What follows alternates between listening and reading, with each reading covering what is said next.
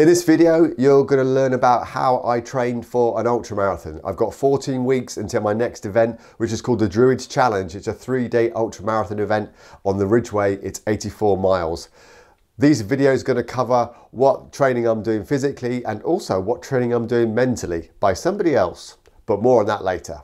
So to train for the event, I'm using this book here, Running Your First Ultra by an amazing ultra runner called Krissy Moehl. Now, when I first bought this book, you can see her name there, Krissy Moehl, and I didn't have a clue how to say her name at all until I heard her being interviewed on a podcast. And it is Moehl, Krissy Moehl, even though it looks like Moehl, it's Krissy Moehl. I just like the variety in it. There's always different things to do, and every single run is different every week. So this week is week 1.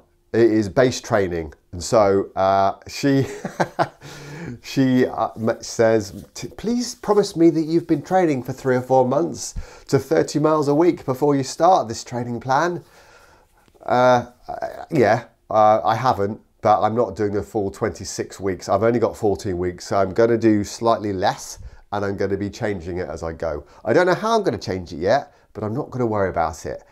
Just like an endurance event, I'm going to worry about it when I need to worry about it. All I'm going to do is focus on the week I'm in, and that is the base building week. So I'm definitely going to do the 4 weeks of base building, which is basically very small, steady runs and other different bits of workouts that you do throughout the week. So let's have a look how my week went. Monday morning was 3 miles steady. Now, in the training plan, there's 3 different speeds of running: easy, steady, and tempo. And I always struggle, especially at the beginning of a training block, what the hell steady actually is for me. And I always go out too fast, and I went out too fast again, and I seem to run tempo. But when I'm looking at the splits on my watch, I'm like, well, this is not that fast. But if you're not used to the speed work, you're not used to running at a certain pace or a certain effort, then my hamstrings tell me pretty quickly. So the 3 miles steady was more quicker than it should have been. And then to fit the core, and then straight on the same day, there's a core workout. And I did a follow along glute strength workout with Claire Maxted from the Wild Ginger Running. It's simple. You just come in straight from your run, you're all hot and sweaty, you put the TV on, you press play on YouTube, you press play on your watch, and you do a follow-along core workout for 10 minutes doing glute strength, mostly glute strength. It's very simple. I've been doing it for a few years now, and Claire plays it down a little bit, her video. She thinks there's a lot better on there, but I think it's a simple, easy thing to do. Easy exercises, simple to do, and she's such a lovely person anyway. So I definitely recommend checking that video out. I will leave a link in the description below.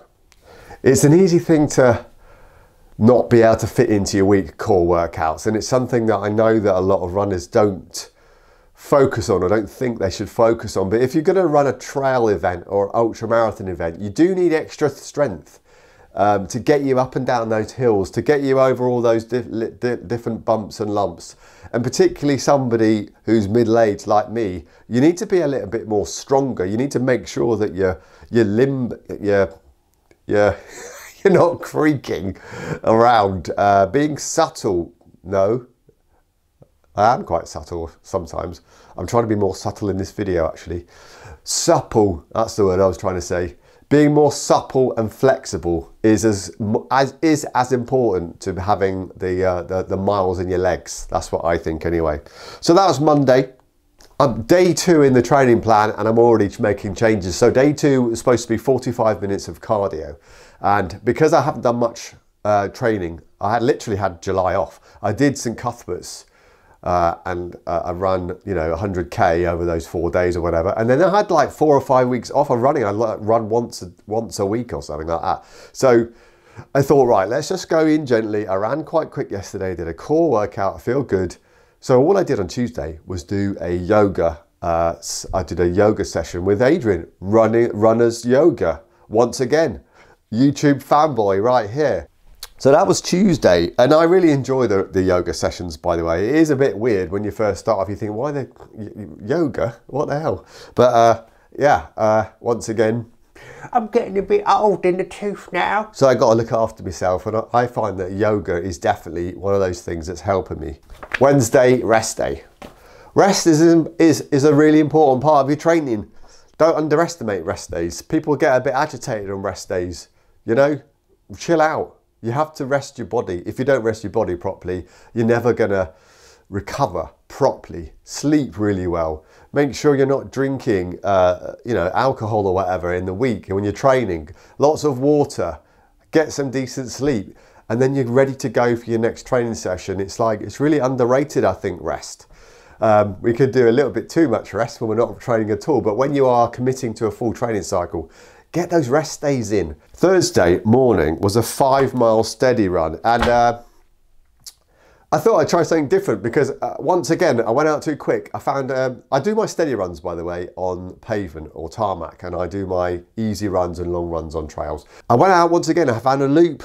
I thought it was a 5-mile loop, and it ended up being 3.5 miles. And once again, I was trying to run to a sort of rhythm in my brain, like trying to make the feet land a little bit quicker to try and get some sort of like steady. But once again, I think, you know, my body is not quite ready for that tempo that I was running at.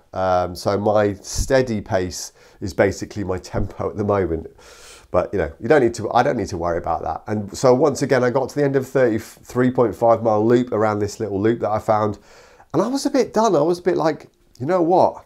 I could run the next 1.5 miles, but I just feel as if I've given it too much. So I got to the end of that 3.5 mile loop, and I thought, right, I'm going to sack it off now.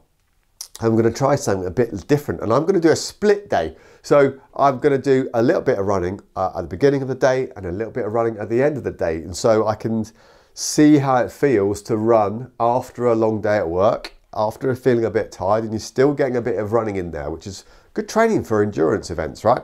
Came in early from the run, and then I came in and did another core workout, another follow along workout on YouTube. This time, Sarah Place core workout for runners. Loads of different types of alternative planks. I mean, that sounds very dull, doesn't it? But it's not. Things like stair climb, mountaineer, what are they called? What should you call them? Dead bugs is a great one. Mountain climbers, all sorts of different exercises. But once again, only 10 minutes and really easy to follow, really good exercises from another ultra runner. So once again, you know, easy getting those core exercises in straight after your run. You're all warmed up, and then you just do your core exercises, have a stretch, have a shower. Jobs are good and all done. Friday was another 3 miles easy, so all the mileage here nice and low for a first week. Nothing much to really say about that, apart from running in a straight line at 0 elevation along the Wellney Wash. If you look at the Strava, it looks really dull, but it's a lovely place. Here's a shot of me there in the winter. It's quite surreal actually, running there, but quite nice as well. Not for everyone maybe, but I like it. And then my long run was on Saturday, which was down for 8 miles. I went to Shuden Warren, where I did I shot my last video last weekend. I loved it so much, I had to go back there. Got a 4 mile loop and just ran it twice.